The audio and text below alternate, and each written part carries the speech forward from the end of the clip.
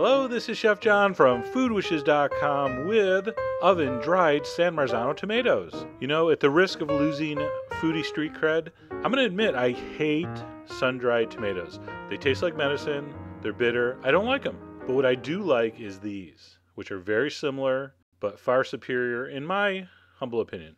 So as luck would have it, I found some fresh San Marzano tomatoes at my local produce market.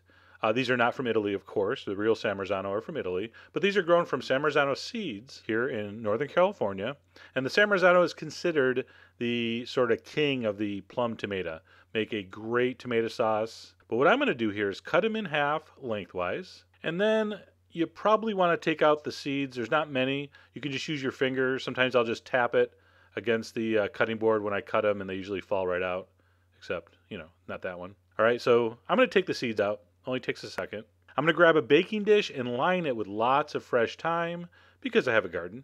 And you should have some herbs planted. You know I'm always lecturing you about that. Grow some thyme. It's so lovely.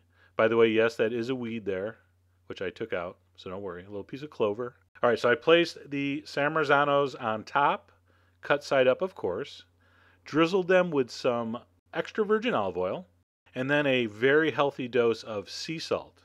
Now, not only is that going to flavor them, of course, it's also going to draw out the water and help these get that beautiful texture I'm after.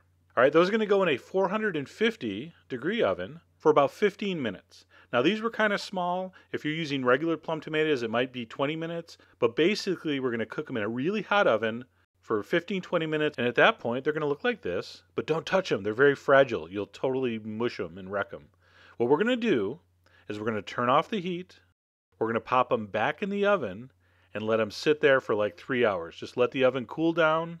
Just let them sit there. They're going to slowly dry out, and they're going to look like this, which kind of looks like sun-dried tomatoes, but they taste so much better.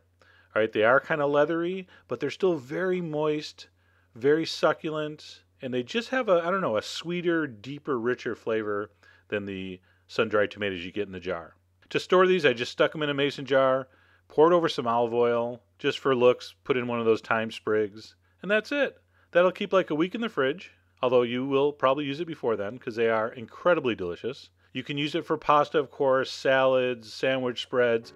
Here I just grilled a piece of bread, spread it with goat cheese, topped it with these sliced tomatoes, a little fresh chive. That was amazing. So anyway, just a little quick trick. You can do this with regular plum tomatoes. You don't have to find San Marzano. Although if you go check the farmer's market these days, you might see some. All right, but if you can't, use regular plum tomatoes. Those should work just fine. And of course, all the ingredients are on the site. Although, if you need an ingredient list for this recipe, you may have issues.